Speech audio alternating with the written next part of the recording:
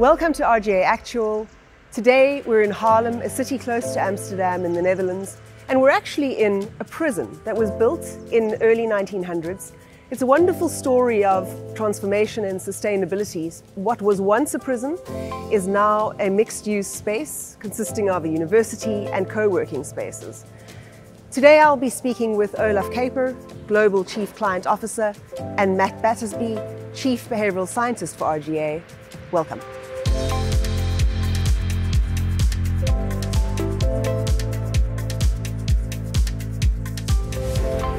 Olav, to kick us off, tell us about the importance of sustainability at RGA. You just told us where we are. We are in the Cuiper. It's a prison. And in short, I think the whole ESG, we cannot escape. We have to deal with it. And Matt, welcome to the Netherlands and to Haarlem. Tell us a little bit about the work that you do at RGA. You've got a global role, so you see a lot of things. What exactly does your team get up to? Yeah, so the key thing that we need to remember is that human behaviour is messy.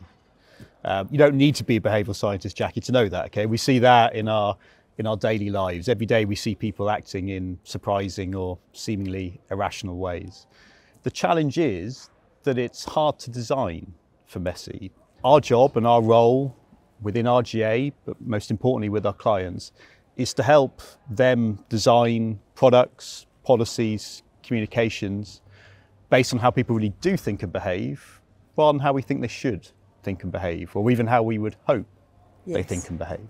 And I guess your work really spans the value chain, doesn't it? I personally believe there is no better industry to work in as a behavioural scientist than life and health insurance. Because we make such an impact, it's such a positive force in society. But B, because it's really hard. I sometimes describe myself as a sprout seller. Sprouts are good for you, you know they're good for you, but they just don't taste very nice. Life and health insurance is good for you. You probably know it's good for you, but it just doesn't taste very nice. If we were perfectly rational, then the protection gap wouldn't be as large as it is. I mean, there was a recent survey in the UK where it says of the people surveyed, only around 53% of people have protection. There's almost in every continent, there is a large underserved groups of people. Matt just made me realize that my grandmother would have been an excellent life and health salesperson because she just forced me to eat sprouts. Look where we are, right? It's a transformed prison into a education and co-working space. With all those self-employed people working here, are we offering them relevant protection products? The other thing is, Google a beachfront in 1970 and Google the same beachfront in 2022. Compare those pictures, you will see the next pandemic.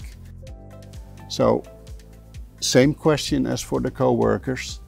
Are we offering relevant products for those groups? And maybe Matt can comment on that. I completely agree. We need to create relevant products, but we also need to create meaningful products. Exactly.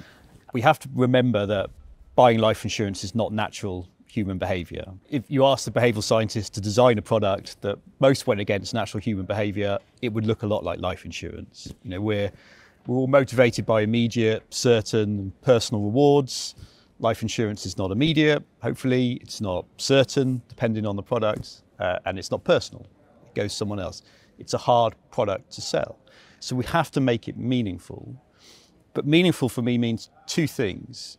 It means bringing the emotion into our products. Why do you need this product? You have to awaken the need. And often that is emotions that you need to tap into to do that.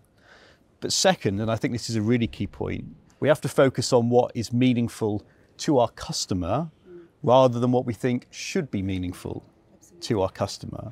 This point about emotion is really key. I mean, maybe you can give an example of some of the things you've seen in that space. Yeah, I mean, an example of that is cancer-only products. Why are products like that often more successful than general products? It's because cancer is emotive. Yeah.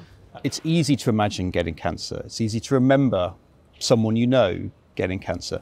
So it's more available. It feels more risky than other things that may be more riskier, but you just don't remember or recall. Absolutely, it's more tangible. It's like when you arrive at the airport. You know, in Japan they have these kiosks where you can buy travel insurance, priced at maybe 10, 20 times the actual risk rate. That's really interesting because life insurance used to be sold in airports. I've seen pictures in the US from decades ago where there would be kiosks where you could buy life insurance at an airport.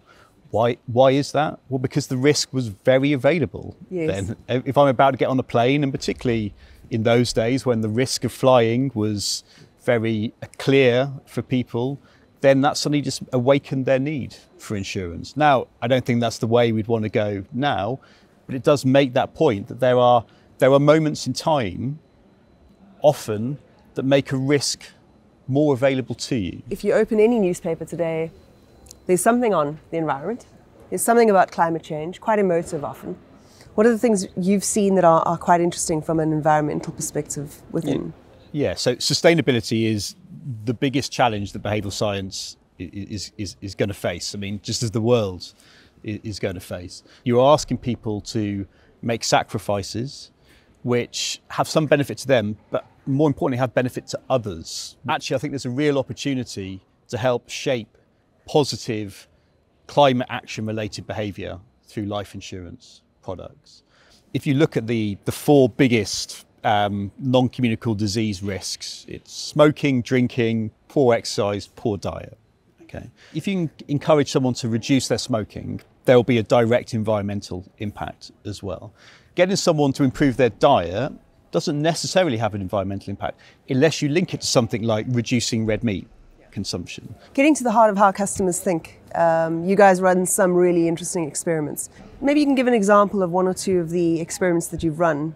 We've just been running some experiments in Australia with close to 2,500 participants and found that by taking a behaviourally enhanced approach, we were able to increase comprehension of a quote and a product by 50%. The next thing to test is, does comprehension truly impact acceptance and take-up of a product? Earlier, we spoke about the digital customer journey, Matt. That is really the key puzzle to solve for many insurers. Could you shine a light on that a little bit? We've run a huge number of experiments on this, about 10 different countries, 30,000 participants, testing ways to improve the customer journey. And the key thing is that yes, we want better disclosures. You know, we want more honest and accurate disclosures, but we also want a quicker and simpler and more positive customer journey. Now, sometimes I think we feel that you can only have one or the other, that there's a trade-off. You have better disclosures or you have a better customer journey. What we found through our experimentation and applying our insights is that you can actually have both. An example of this would be, we've just been testing some revised smoking questions at the moment. As we know, asking about someone's tobacco consumption is one of the most important questions that we ask. And what we found is that by tweaking the way the question is asked, we can increase disclosure by about 5%, and we're only increasing the length of that customer journey by 2 seconds. So 2 seconds increase in length for 5% increase in disclosure. If a question is phrased well, in a way that makes it simple to answer, even if it takes a little bit longer, often respondents think it's quicker because mentally it's easier for them to do. Matt, so some key takeaways from our discussion today.